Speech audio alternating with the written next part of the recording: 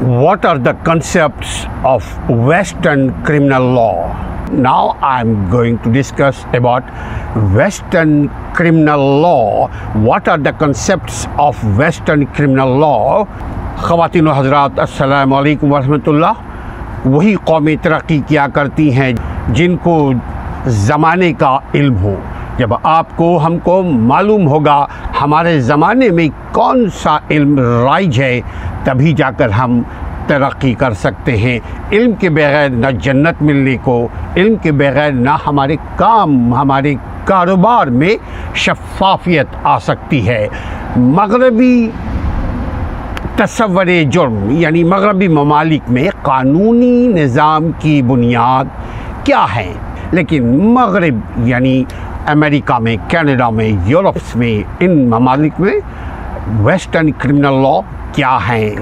Western criminal law मग़रबी अदालती निज़ाम, इसका तीसरा पॉइंट ये है कि criminal offences, crimes, जराइम and generally classified into different categories such as felonies, such as different kind of crime are existing here in Western society,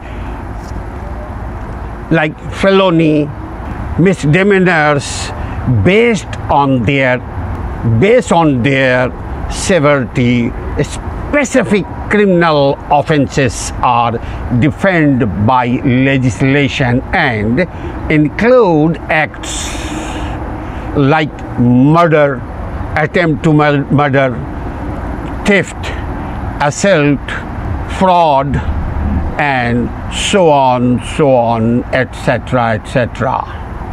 यानी जराइम के तफसीलात, जराइम उमूमन मुख्तलिफ तबक़ात में तक़सीम किए जाते हैं। मसलन बड़ी जराइम जो मेजर क्राइम्स होते हैं और छोटी जराइम माइनर जराइम्स होते हैं, उनकी शिद्दत के मुताबिक, उसके अहमियत के मुताबिक, उसके ज़रूरत के मुताबिक, किस केस की क्या सज़ा, उसके मुताबिक खुसूसी जराइम तफसीलात को कानून साजी से तय्युन किया जाता है और उनमें कत्ल जैसा मुकदमा, इरादाए कत्ल, चोरी, डकैती, हमला, शहर में बदअमनी फैलाना, धोखाधड़ी, फ्रॉड और इसी तरह के दीगर जराइम जो बड़े जराइम है या छोटे जराइम है, ये सब अदालत में प्रोड्यूस किया जाएगा।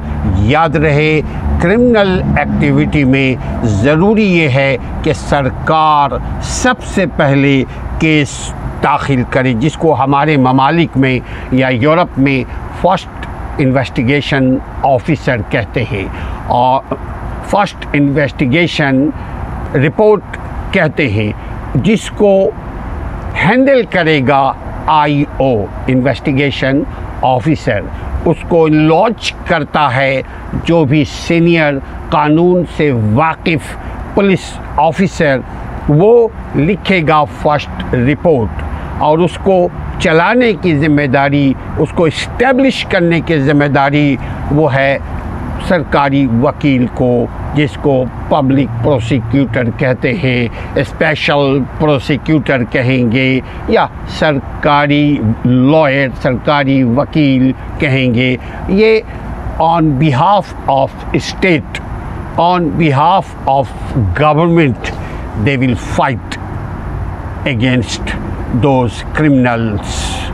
तो ये ज़िम्मेदारी उनकी है। लेकिन फिर मैं बताऊं कि जो जिसके ऊपर इल्ज़ाम लगाया गया है या जिसको पुलिस ने अरेस्ट करके, गिरफ़्तार करके अदालत के रूबरू प्रोड्यूस किया है, पुलिस की ज़िम्मेदारी है कि विद इन 24 आवर्स वो अदालत के रूबरू, मजिस्ट्रेट के रूबरू, आर्बिट्रेटर के रूबरू, काजी के रूबरू, जो भी जज है उसके रूबरू, इलाके के जज के रूबरू उसको पेश करने की ज़िम्मेदारी पुलिस की है।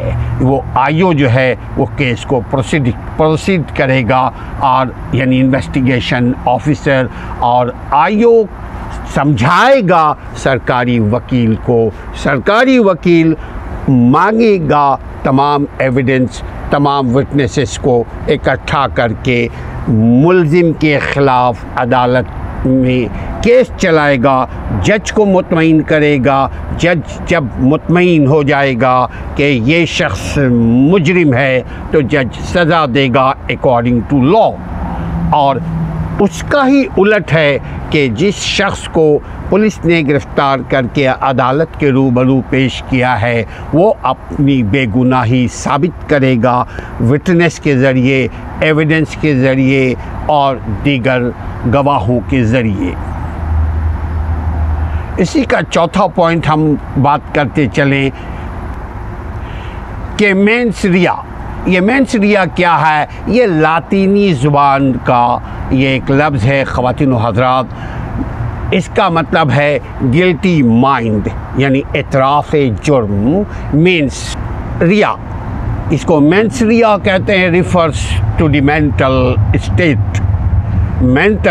स्टेट और इंटेंट और struggle or intentionally of the accused, intent of the accused at the time the crime was committed. Different degrees of means ria. This is the Latin word, this is not English, but you can understand means. I'll translate into Urdu sooner inshallah. So different degrees of means ria, such as intention, that's called your intention, our intention, मेरी नियत, और recklessness, जानबूझकर या हम गफलत के साथ कोई काम, कोई गलती, कोई गुनाह करें। recklessness और negligence हम नज़रअंदाज करें।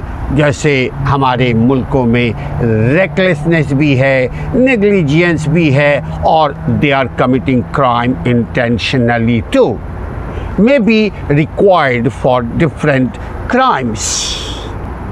यानी मेंस रिया का मतलब होता है मुजरिम का जहन या जहन। ये मुल्ज़िम की दिली नीयत या इरादा को जाहिर करता है। हम जानबूझकर एक जुर्म करते हैं, हम जानबूझकर गैर जिम्मेदाराना हरकत करते हैं, ये भी जुर्म है।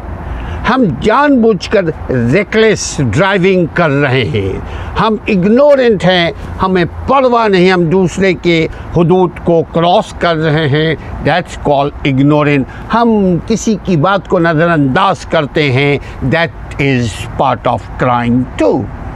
तो हम जब जुर्म को किया गया, कोई भी जुर्म, कोई भी ख़ता, कोई भी गुनाह, कोई भी कानून शिकनी अगर होती है, इसके ये 3 मरहले को हम western society, western legal society in 3 लम्हों को, 3 मरहलों को, 3 तबकों को, 3 स्टेजेस पर गौर करती है। क्या उसने ये जुर्म जानबूझकर किया, इंटेंशनली कमिटेड क्राइम, जानबूझकर जुर्म किया या अनजाने में किया, ये एक पॉइंट। दूसरा ये रेकलेसनी, जैसे रेकलेस तरीके से हम गाड़ी चला रहे हैं, हमने उस गाड़ी चलाने के उसूल, कायदा, रूल्स, रेगुलेशन को जानते हुए भी हम गफलत का शिकार हो रहे हैं, यानी I am not focusing my driving, that's called recklessness to. और तीसरा जो चीज़ है वो हम इग्नोरेंट हैं, आप समझाते हैं हमें, आई डोंट केयर, हम सेनेटर के बेटे हैं, हम पावरफुल हैं, हम इग्नोरेंट पर्सन है, हमने आपके राइट्स को, आपके हुकूक को, आपकी ज़रूरतों को, आपकी जो हुकूक हम पर वाजिब है, हमारा जो फ़र्ज़ है वो हम अदा नहीं कर रहे हैं, दैट इज़ इग्नोरेंट टू। यानी हम नज़रअंदाज करने वाले शख्स, नज़रअंदाज करने वाले शहरी हैं। नज़रअंदाज करना भी किसी हक़ को, किसी कानून को, किसी सच को नज़रअंदाज करना भी जुर्म है। लापरवाही से गाड़ी चलाना, लापरवाही से रोड पे चलना, लापरवाही से गुफ्तगू करना, लापरवाही से लोगों के साथ एग्रीमेंट करना, लापरवाही ज़िंदगी में वो भी सज़ा है, काबिल गिरफ्त है। गफलत भी, लापरवाही भी, और जानबूझकर या अनजाने में अगर ख़ता हो गई, अगर हमने क्राइम को किया तो यकीनन जिस मुल्क में हमने किया, जिस जगह पे हमने किया, उसी मुल्क, उसी जगह की पुलिस वो फर्स्ट इन्वेस्टिगेट करेगी उस क्राइम को, और उसी के ऊपर डिपेंड किया जाएगा अदालत, उसी के ऊपर अदालत सज़ा या जज़ा देगी, या बरी कर देगी, बाइज़्ज़त बरी करते हैं, या उसको सज़ा दे देगी कि तुम्हें सज़ा दी जाती है, तुमने ये जुर्म जानबूझकर किया, गफलत के साथ किया, लापरवाही के साथ किया। अब हम 5वें पॉइंट पे आते हैं